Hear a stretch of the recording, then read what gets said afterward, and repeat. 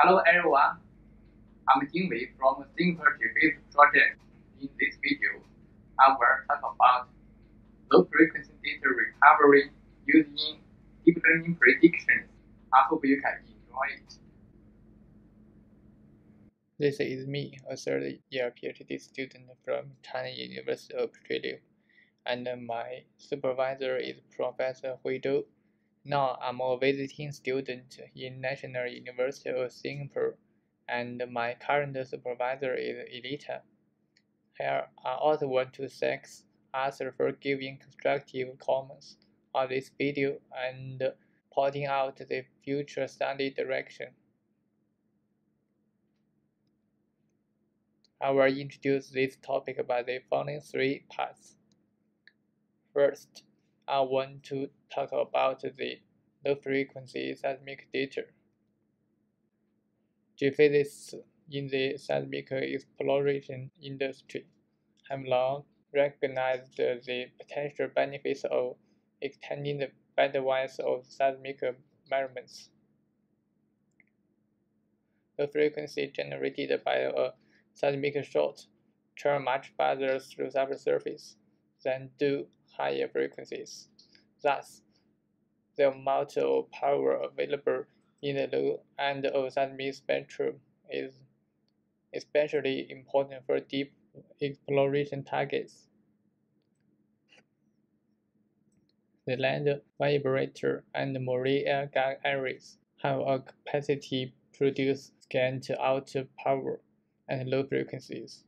Unfortunately, in most acquisition environments, the power level of noise increase exponentially and frequency decrease, resulting in a low signal-to-noise ratio at low frequencies.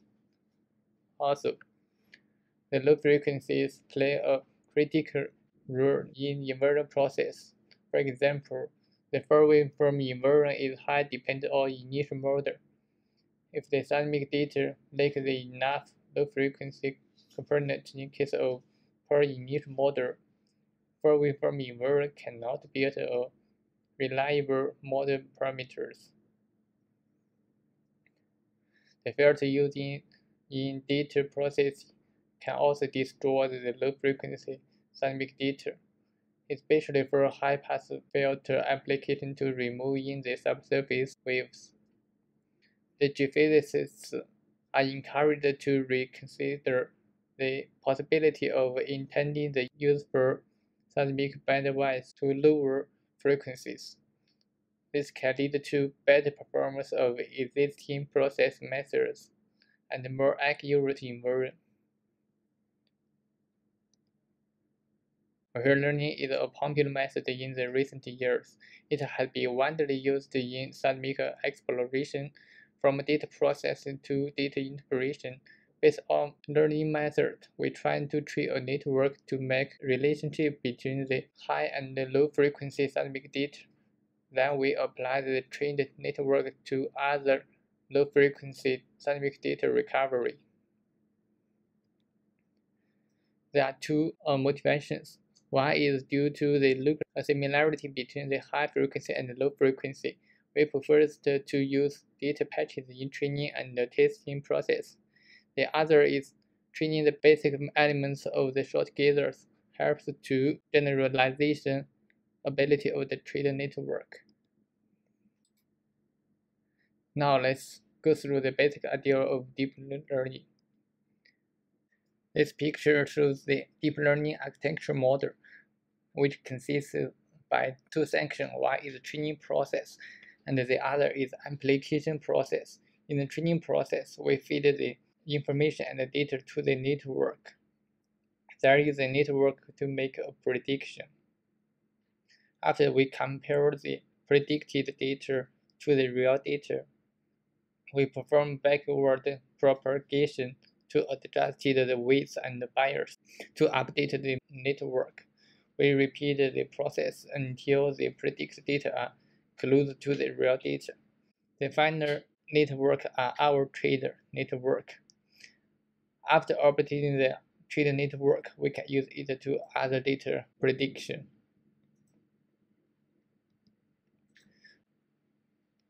then the aims of our work are coming.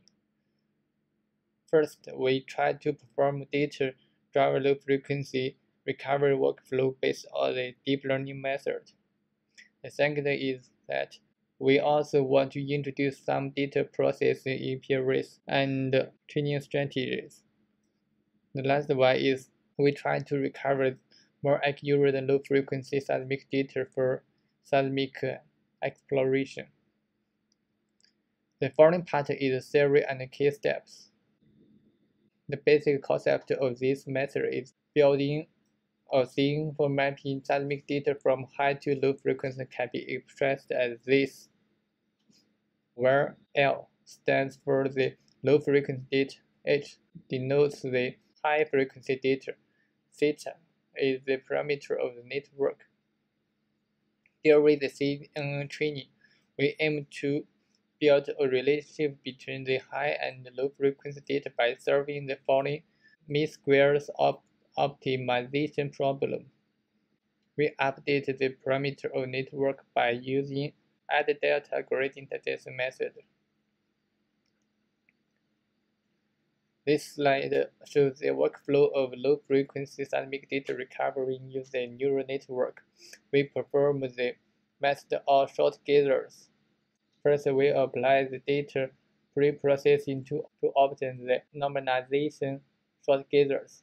Then, filter the data into high and low frequency, prepare the input of network by dividing the short gather into a series of high and low frequency data patches.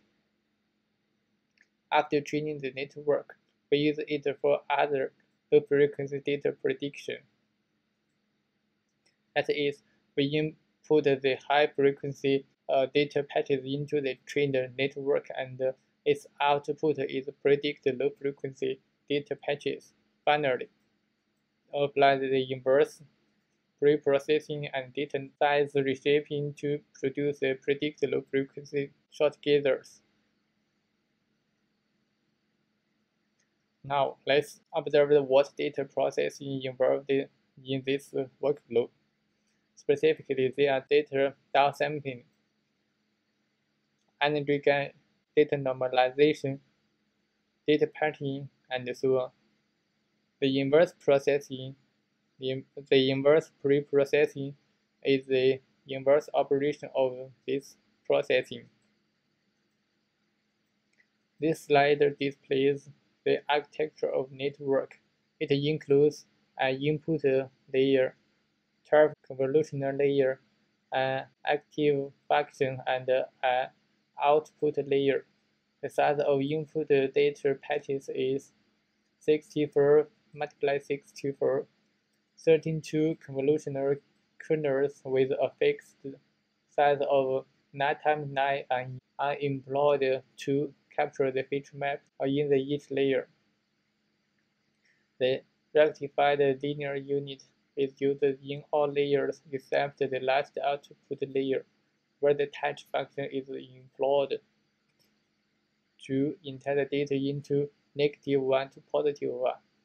Data normalization is introduced in some layers to speed up the convergence.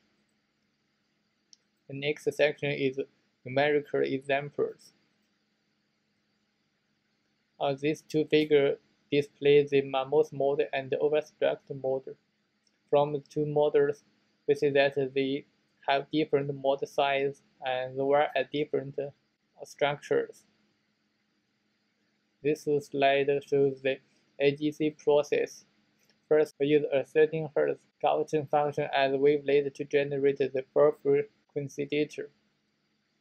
Then we filter the data into high and low frequency data. As we know, in short gathers, direct waves have the main energy of data. If we directly feed data to network, we cannot make a successful weak reflection predictions, so we need to do energy gain. This is energy measured from seismic data. These two are the full and low frequency data after using AGC.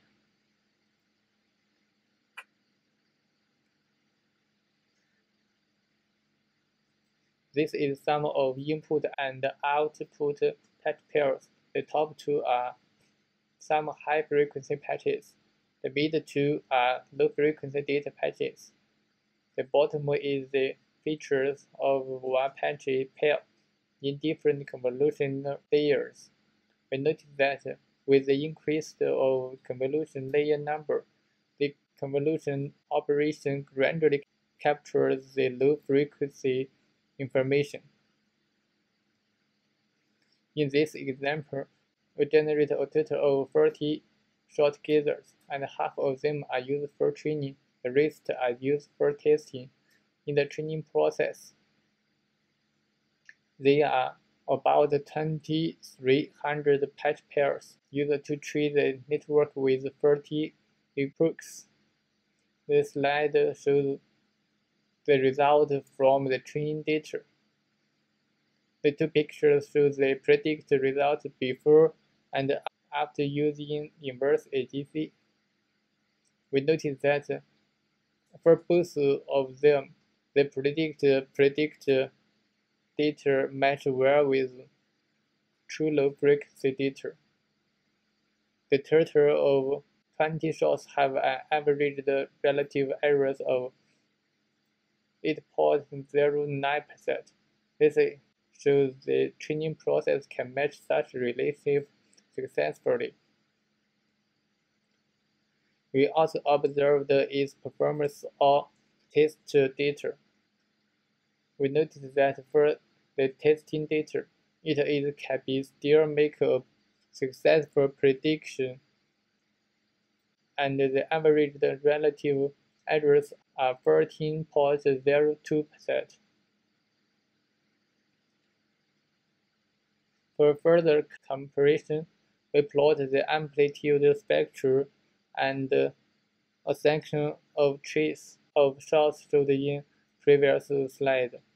We observed that the predicted low-frequency information matched well with the true low-frequency information very well in both frequency and time domains.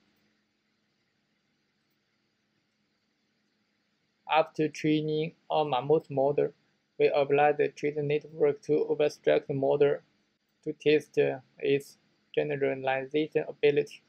There are 38 shots are involved in the network predictions. This slide shows 2 shots from them. Comparing with the true low frequency, the predictor was highly consistent, especially for reflections. The 38 shot average relative errors are 8.73%. We also observed their amplitude spectrum and look sections of trees. The same conclusions are drawn. In order to illustrate the effectiveness of the local data driver training process, we compare the trace data input to local patch data input in this slide. From the left to right, they are result predicted using trace input, trace data with energy balanced operation as input, the data driver patch data input, and the true low-frequency data.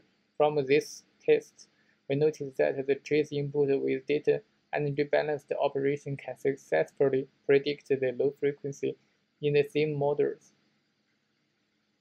When we use the trained network to other models, the predicted low-frequency data lose the horizontal continuity. However, the data driver low-frequency predicted method can recover much more accurate results.